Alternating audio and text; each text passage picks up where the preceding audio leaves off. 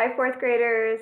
I'm working on Zearn's Tower of Power for lesson 31. We are adding mixed numbers, and I'm looking at my screen right now. I'm going to remind you, whenever you're doing Zearn and you are working by yourself, don't forget you have the option of clicking on audio to have it explained to you or read to you.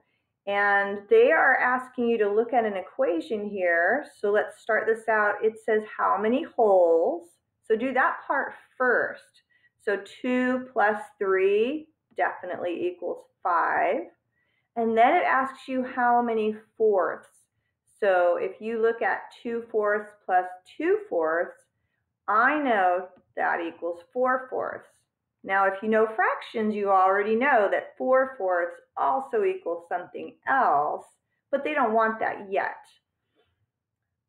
They're now asking you to show the sum as a whole number. So remember that you were adding 2 fourths plus 2 fourths, you got 4 fourths.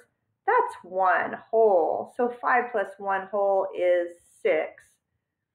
And just enter that. So these are the main ideas for lesson 31. Let's try another one. Keep climbing. All right, so I'm going to add the ones. Of course, what does that equal? 2. Now I'm going to add the sevenths. So 6 plus 4. That's 10.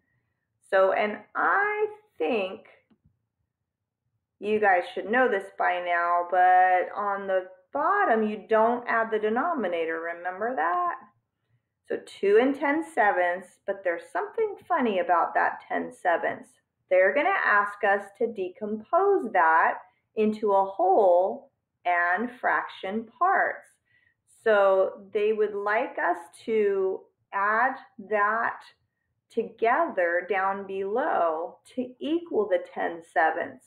So think about what else is missing down here. They want you to think of that in sevenths. We'll click on 7 sevenths.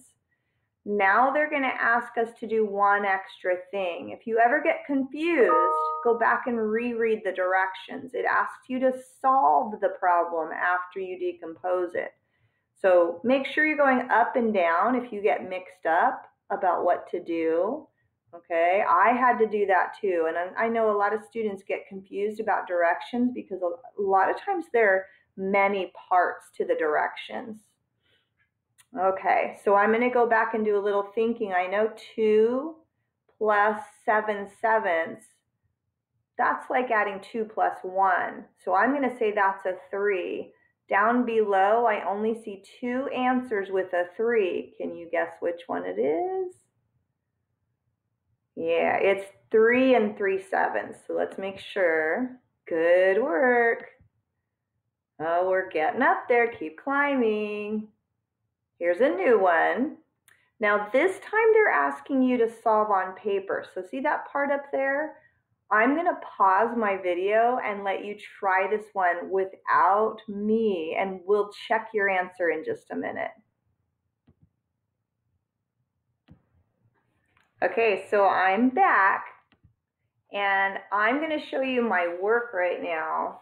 So I don't know if you can see that. Hopefully you can. It might be backwards. Now I'm a little worried that it's backwards. Anyway, I added the whole numbers together and I got a 4. And then I added the fractions together and I got 8 sevenths. Is that what you got? I'm going to type it in.